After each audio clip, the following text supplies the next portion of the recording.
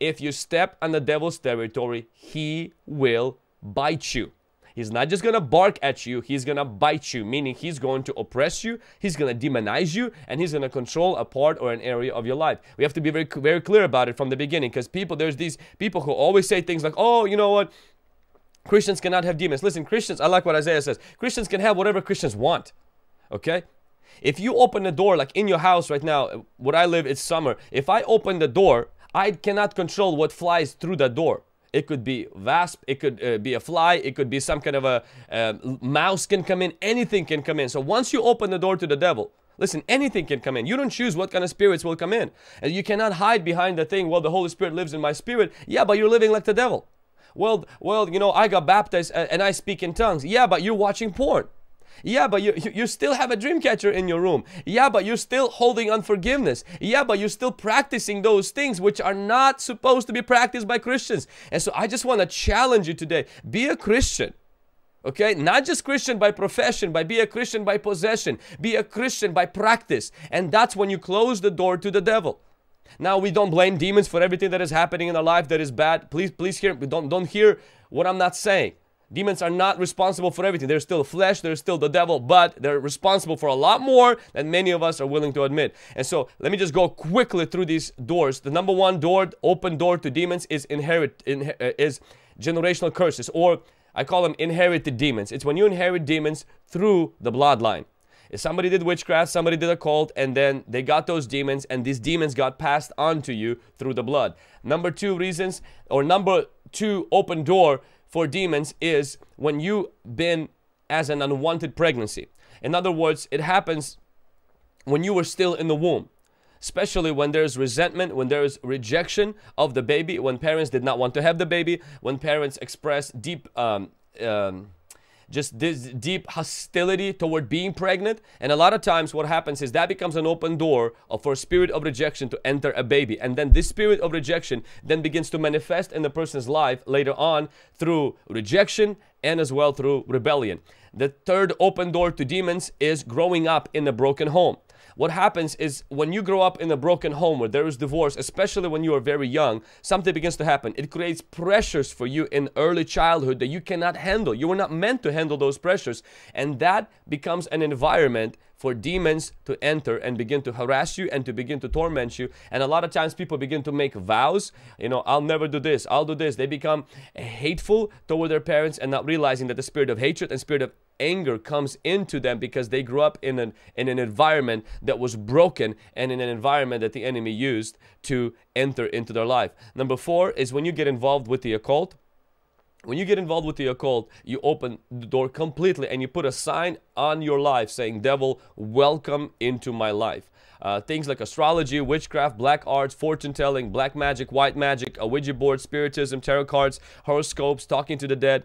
It involves things that today in the culture everybody's open about, but the scripture is very clear from the beginning that when we go to the other side, we invoke and we invite demonic forces into our life. And God does not want us to go to the other side. Come on, if you are part of the light, not of the darkness, if you're part of the kingdom of Jesus, come on, spam the chat right now, drop that number one in the emoji. If you're part of the kingdom of light and you will have nothing to do with the kingdom of darkness and with the works of darkness, spam that chat right now, drop that number one. The fifth open door to demons is when you're taking part in false religion. It's when you are taking part in false religion. Now, how can a Christian do that? You'd be surprised what Christians are capable of doing. Jesus said, anything is possible to those who believe. And a lot of times, and I'm going to take this verse out of context for just a moment, but honestly, believers are capable of doing some pretty dumb things. And I've seen this where Christians would go into Mormonism, where Bible-believing, Spirit-filled Christians will, you know, keep their minds open to the demons of deception, and they would embrace Buddhism, they would embrace Hinduism, they would embrace Kundalini, they would embrace Tantra, they would embrace mantras, they would embrace all kinds of Confucianism, they would embrace all kinds of Jehovah's Witnesses. I saw one person went to Mormon church just because they paid the rent. And so they're like, yeah, I'm still a Christian, but I'm collecting some stuff from Mormons, and they took on part of their ceremony. Like, that stuff is not innocent, my friends.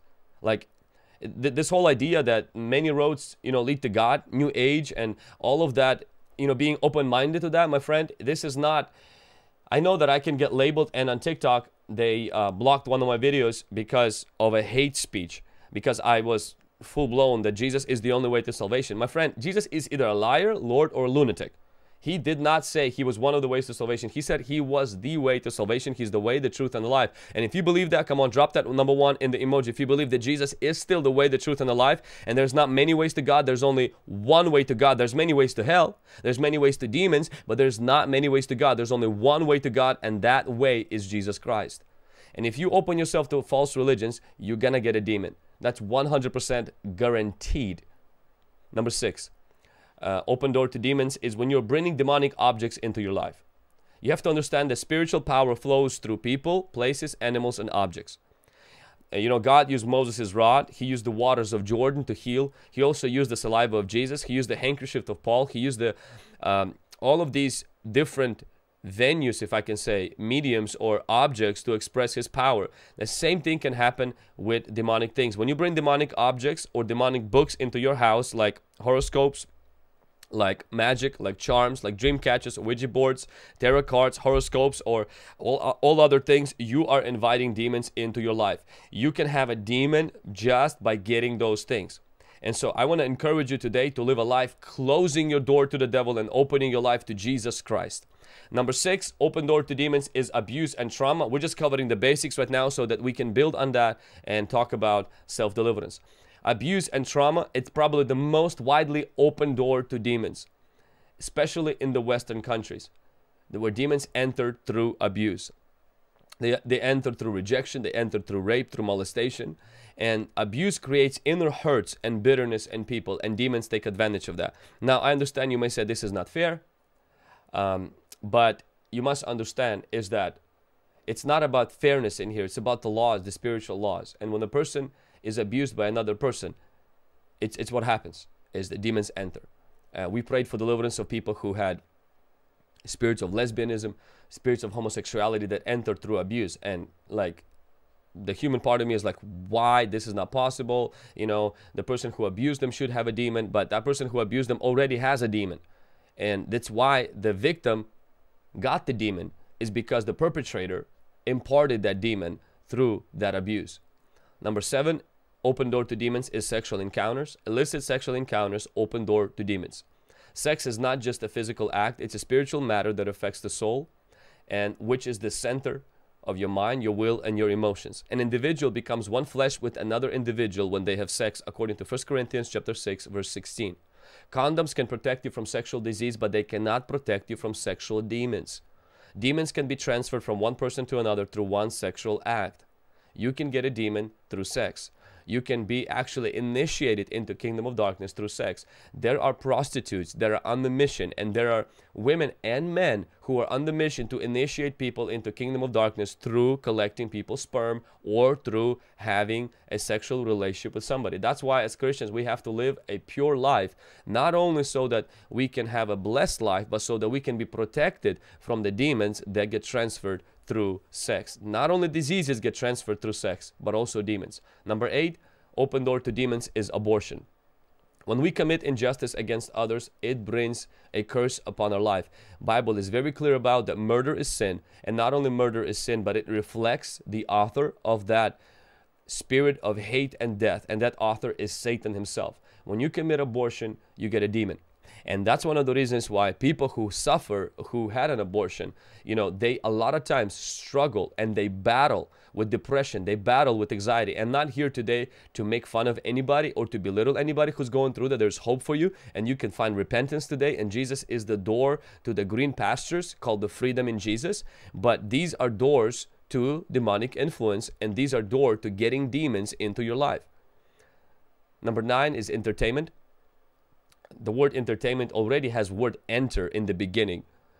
When we begin to allow ourselves entertainment that is not godly, when we begin to fill ourselves with entertainment that is worldly, entertainment that is terrible, what begins to happen is that we open ourselves to demonic, not only demonic influence and demonic presence, we open ourselves to demonization. Movies, TVs, and music are portals through which demons fill today people's lives with their spirits, their presence, and they attach themselves to a particular individual. That's why porn is called adult entertainment. And so it's a portal for demons when you begin to watch pornography, when you begin to consume all of this garbage. That's why, you know, I think it was Isaiah said, he says, you know, they're called them cell phones. You know, cell. It's like a prison. And when you are on your phone, you constantly, you know, keep your head down. You know, that's exactly what we do when we show reverence and awe to somebody. We bow before them. And today people bow before their God, their cell phone. And some people are addicted to things like technology. They're addicted to things like movie, like video games and all of this stuff. And these addictions, my friend, they're demonic. Okay? One man of God told me one time that was really, it shook me to my core. He said, if you're addicted to anything, you got company. He said, if you're addicted, you got company. Come on, somebody drop that in the chat. If you're addicted, you got company. And so if you are addicted, my friend, if you cannot live without something, you got company. And my friend, that's not Holy Ghost company. That's a demon, devil company. And the Lord's going to set you free today in Jesus' mighty name. The only thing that you should be bowing to is your Bible app in Jesus' name. Come on, somebody. That's right. And door number 10 is a moment of weakness. Devil seeks for weak places and weak moments where we snap. And a lot of times when we snap, he enters in. When we snap in anger, in wrath, in getting into porn, when we snap in some of these behaviors and through weakness, guess what begins to happen? Is that demon of anger enters in. That demon of pornography enters in. And how we know that is because after that point, that area that before was a struggle now became a habit. That area that before was just a choice we could make to do or not to do, now that choice became a chain. And that chain became a cycle. Come on, somebody. That's good preaching right there. That used to be a chain. It used to be a choice. Now it became a chain. And it became a cycle for future generations. And so when you snap, when the straw breaks the camel's back and you just like, you know, those weak moments, what begins to happen is the enemy can come in. You know, a man who's constantly under stress, constantly under just overworking himself, and then comes home and see children crying all the time and children whining, and the wife didn't prepare the lunch or dinner, and you know, like, and the house is not clean as he wanted, and he just had it enough and he just lets them have it. You know, opens his mouth, screams and yells, and just snaps. And usually after that they say, and he's never the same after that. He always snaps now. He's always angry. He's always irritated. You have to walk around eggshells around him. Why? The guy got a demon.